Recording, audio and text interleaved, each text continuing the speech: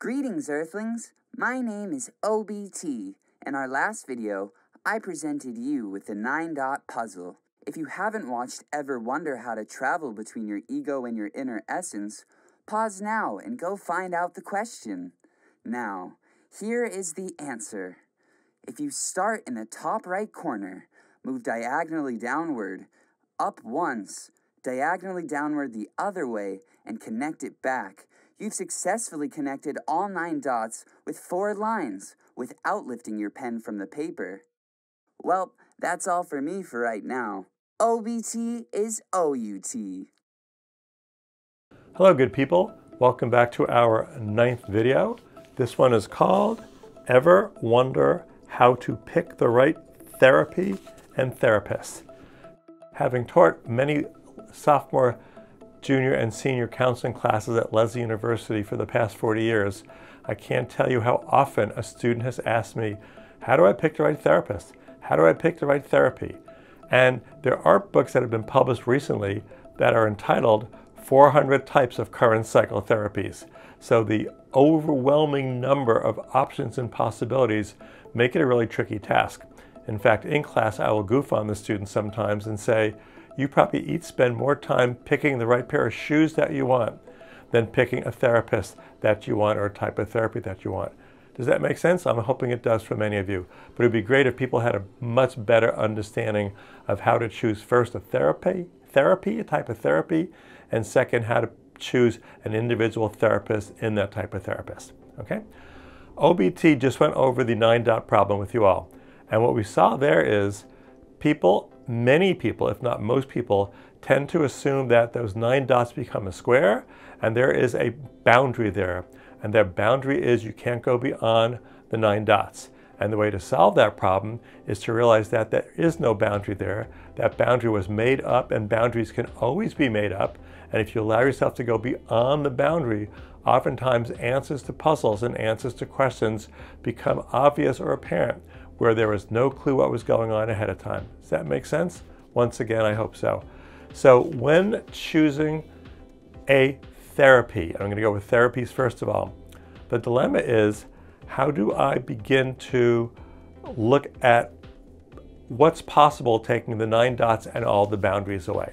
So let me start with, oftentimes when we're solving problems or deciding in therapy what my identity is and what the issue is, I think we tend to put a box on what we're doing, okay? So one quote from No Boundary, which is one of my favorite books by Ken Wilber, and we'll chat, this whole piece is from this book, quite honestly. We've chatted about Ken Wilber before. One of his quotes is, there are many levels of identity available to an individual. And I think when choosing a type of therapy, looking at what level of identity you are looking at and working on and trying to heal is the first important question. So let's go right there. We're looking at the therapies. The first type of therapy is looking at the ego.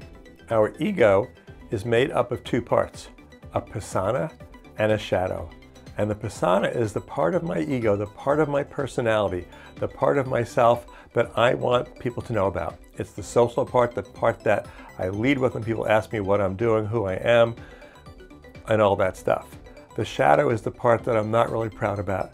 And I particularly don't want people to know the shadow. And oftentimes I get embarrassed if somebody knows parts of my shadow. At Lesley, oftentimes I'll go into a classroom and I'll see a bunch of paper plates on the walls. And on each of the paper plates, what I'll see on the front of it is, I'm an art therapist. I am proud. I am bold. I am all these things that they want people. I'm a sister. I'm a daughter. I have two best friends. This is where I live. This is what my parents do. Defining stuff about who we are that we'd like people to know. And I've learned that if I take those plates and look at the back of those plates, there are other words on the back of the plates. And the words on the back of the plates are, I'm a little bit angry all the time. I've got certain people in my life that I have so much resentment for and about that I don't know what to do with it. I think I'm a little more critical with my best friends and lovers than I ought to be. And I know that that's an example of persona and shadow, which is the front of the plate, is stuff that the student is willing to have put on a wall and have everybody see it.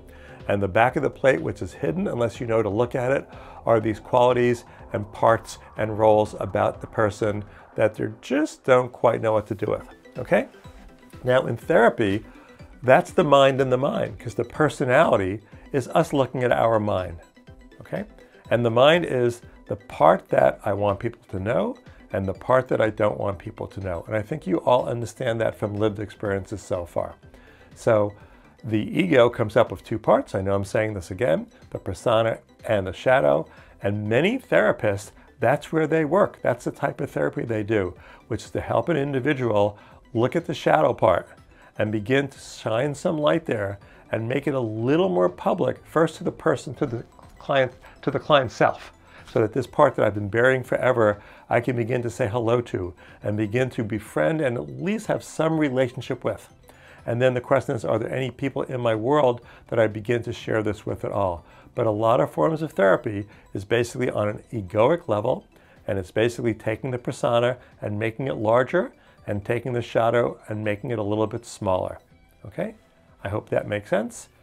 And I think it does for most people, because I think we all know parts of our personality that we are embarrassed about and hide, and parts of our personality that we will gladly put out there. So that's the first part, and it's called the egoic map or part of who we are. And it's the mind and the mind. It's all mental there. Okay? Next piece would be the mind and the body. Okay? So, or the ego and my body. Let's look at that one. You ever have a moment when you're having so much fun, or you're so engaged in something, or you're so stuck in something that all of a sudden you kind of go, I'm so hungry, or I so need to go to the bathroom? That would be your body probably giving you messages for a while going, need to eat, need to eat, need to eat, need to go to the bathroom, need to go to the bathroom. But the mind being so focused elsewhere on what's going on that those body messages are hardly being heard. Not that the body isn't having that experience, but the relationship between the mind and the body has been separated. And again, the second type of therapy is getting cues from the body, which is called somatic psychology, and being able to bring those cues into therapy. Let me give you one. Fun's the wrong word. It was fun for me. It probably wasn't fun for the person that lived through this. I had a roommate 30 years ago, very attractive, talented woman, who for probably over a year hadn't had a lover. And it was making her crazy. And one night she didn't come home. A group of us were living together. And when she walked in the next morning, her whole left side was moving as if she had been paralyzed. There was no fluidity in the musculature, but there was a huge smile on her face. And when she came in the door, the first thing she said was, I met this guy. We were kissing each other all night long in his car, which would explain what side of her the guy was on and what side of her had room to breathe. Imagine from that part of her body all night long screaming, going, we need blood. You may lose an arm here. You may lose a leg here. But the body giving messages to the mind, and the mind going, it's been a year. This guy is kissing me now. I couldn't care about anything but focusing on this moments of kissing that's happening. Once again, the schism, the separation between the mind and the body. So if the first level of counseling is trying to combine the shadow and the persona so that there's more of a connectedness there, the second part of therapy would be looking at the body and the messages coming from the body and trying to bring that together with the mind. Okay? First one's mind-mind. Second one is mind-body. The third map would be, and let me give you examples first of all. Have you ever been in a room with a group of people and all of a sudden one person is about to enter the room, and as soon as that person enters the room, the entire room becomes down, or the entire room becomes up? So the question is, before that person says anything, the effect of that person on a vibrational or energetic level is going to affect other people in that room. It's not the person's mind saying anything. It's not the person's body saying anything. It's the third map is our own vibrations and energy that usually come in the door before the body of the person does. Another example, have you ever been talking to someone and all of a sudden you feel that someone behind you is staring at you, and you turn around and you catch them staring at you, once again, that's not your mind. Your mind thinking something's going on, but would have no clue that there's a person behind you staring at you. Your body doesn't know that because your eyes are facing the other direction. But again, on a vibrational or energetic level, there's something you know about the situation that is beyond the mind and beyond the body, between the environment and the body. So the third map is your environment and the body, and looking at how messages from the environment can also be connected to the body and the mind. Let's take this another way as well. Have you ever had a moment where you're about to walk into a room and all of a sudden you just get, once again, a feeling that there's something not safe in there for you? And again, it's not a mental thing yet because you've not been in the room yet. It's not a body thing yet because you've not been in the room yet. But somehow, again, there's some degree of knowingness that's happening on a vibrational or energetic level. Okay? So the three maps are, the one is mind to mind. And if you want therapy that's working on your persona and your shadow, looking at how parts of your mind are hidden, and you need to bring them out into the light so that you're not dealing with so much of you being hidden underground and not working with you. That's the first map. The second map is all the clues that your body has. So it's body, mind. And the third map is the map of vibrational, energetic stuff that's happening beyond our body. So the question is, where am I identifying myself and where's the boundary? And different types of therapy are either mind-mind, mind-body, or mind-body together is called the organism, the mind-body or the organism and the environment and the vibrations beyond our body. Going back to the 9-dot problem, oftentimes I need to look outside of the clear, obvious answer. So in therapy, is it a matter of something happening from my environment that I want to deal with and bring that into the type of therapy, as well as the body and the mind? Do I want to bring in just the body with the mind? Do I want to stay just with the mind? And I think those three maps are huge as far as understanding the different types of therapies. All types of therapies can go in one of those three categories, which makes life simple if we're looking at the type of therapy I want first of all. Now, when we're looking at the environment, the examples I gave so far are close to where the body is. The piece now is, when does my identity end when I'm looking at vibrations and looking at energy? Okay? And that is usually called transpersonal rather than personal. And let me give you a definition from No Boundary, the book No Boundary, about transpersonal. And he describes it, Ken Wilber describes it really well. Transpersonal means that some sort of process is occurring in the individual that, in a sense, goes beyond the individual. So if I'm out on a beautiful sunny day and I'm experiencing the warmth and the brightness of the sun, and I'm not particularly dealing with where my identity ends at all, that brightness of the sun, that warmth of the sun is part of who I am, how I'm identifying myself, and having an effect on who I am. If I'm walking into a room where people are having an awful argument, I'm not part of that argument and I can leave the room. However, as I'm picking up on those vibrations and energy, that's having an effect on my body and having an effect on my mind. And it's part of the transpersonal, or something that's going on and affecting me, but it's not within the boundary of my body. And most people tend to think of their identity of, this is my mind and I'm going to stay there, or this is my body. How can I possibly have any of my identity being beyond my body? And transpersonal identity means there's all sorts of stuff happening outside of our bodies that affect us and help to cause our identity at the same time. Let's give a few more examples there.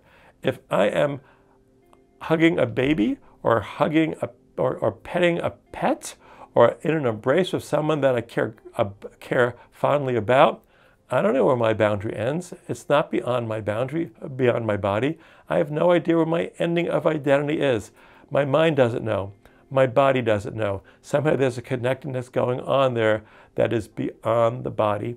And the transpersonal bands that these maps are talking about is our identity having three levels once again: mind, body, or my identity can happen beyond my body. And much like the 9-dot problem, many people kind of go, can't go beyond my mind, or can't go beyond my body. And what we've learned from the 9-dot problem is a lot of issues get solved when we kind of go, it goes beyond my mind. It goes beyond my body. It is part of the vibrations and energy that I'm picking up on and sending out at the same time. There are types of therapy that do that. If I want to say that simply, it would be mind, body, and spirit. And I don't mean spirit as far as spirituality. I mean spirit as far as going energetic, vibrational, part of how I can identify myself as well. To the types of therapists. I'm going to do that slowly. When you look at the map here showing therapies and levels of the spectrum, it literally names types of therapy that focus on the mind, or focusing on the ego. And it names other types of therapies that focus on the mind-body. And it names other types of therapies that works on the transpersonal or vibrational energetic as well.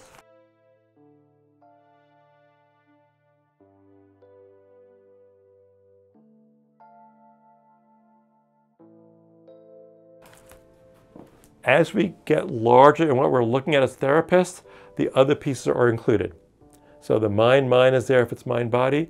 The mind and mind-body is there if it's the vibrational going beyond our body as well.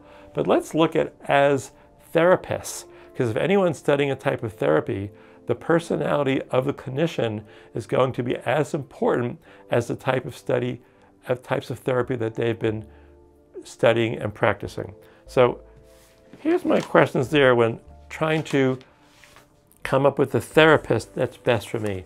And much like buying a pair of shoes, I've got every right to ask questions of a therapist, of a psychologist, of a psychiatrist, so that I get the right fit for myself. So there are 4 questions in intro counseling class that I say to the students when you've got the type of therapy that you want, you've got the right identity and boundary there, looking at the individual therapist, what are questions that'll help you along? And the first one is challenging or supportive. Do you want a therapist that's more challenging or more supportive, that's extremely challenging, that's extremely supportive, or someplace in the middle? And whether someone's doing mind, when someone's doing mind-body, or when someone's doing organism or body and environment, you can find either more or less challenging and supportive therapists. And I think that's a very important question. Okay? The second one would be directive or non-directive. Traditional psychiatry and medicine is you go to the doctor and ask and say, this is what's wrong, and the doctor will tell you exactly what to do. These days in the world of counseling and psychotherapy, there's a larger spectrum than that. You've got some professionals who will have the plan of, I'm in charge here because I got more information in my training. And you've got a whole group of others that kind of go, no one will ever know you better than you will, because no one's ever lived in your body, in your mind, with your vibrations and energy for as long as you've been alive. So if you want someone that lets you lead the sessions and are following you to try to understand what's going on and then trying to come up with a plan, or if you want other professionals that kind of go, I've done all my training, let me direct what's going on because I know better. Once again, types of therapists, for whether it's mind, or mind-body, or organism environment, you can find directive and non-directive therapists with each of those as well. Okay? Third one is thinking and feeling. Many of us lead by being either more analytical or more feeling oriented. And if you go back to many of the other videos, we talk about that again and again and again. But if you're very analytical, do you want a therapist that's going to help you analyze what's going on, where you're going to feel more comfortable, but you may not get so much new stuff? If you're very feeling oriented, do you want a therapist who's going to work with you on a feeling level? So once again, you'll be more comfortable, but you won't get a different perspective. Or if you were very analytical, do you want someone that's going to work with you on a feeling level? Because that's where the missing clues and pieces of health and healing may be. And again, if you're very feeling oriented, do you want someone that's going to help you work more on an analytical level just to balance the thinking and the feeling in therapy? Again, going back to the mind, mind-body, and organism environment, you can find that category of therapists with each of those types of therapy. And finally, insight and behavior. Different professionals will spend more time on insight, meaning gathering information, what's going on, what's happening, what didn't work out, what happened in my past, who are people in my life that's doing that, and all that is insight. And others will spend some time doing that and more time going, well, it seems like you play scared in all these situations. Let's move to the behavior change quickly and help you become more bold. Because if I'm going to spend more time understanding all the places in your life and gathering all that insight, it's information. However, it doesn't cause change yet. Change happens when someone is doing something differently, behaving differently. And again, for each of the categories, once again, mind, body, or organism, environment, you can find therapists that deal with each of those four. So summarizing for a moment, types of therapy, we've got mind, we've got mind-body, we've got organism, which is the mind and body put together, and the environment. We've talked about that. There are maps also there for you to look at. And then we have specific names of therapies that goes in those categories from the first map. And then we have the second map here, which looks at different types of therapists specifically that would help you out given the first map of therapies. It can be confusing. It is really helpful when someone understands the game and the art of choosing a therapist, as well as they know how to choose a pair of shoes. And I'm done for my part today. Thank you so very much. I'm sure Once Beyond Time or OBT will come in and finish up the video. Be well, good people.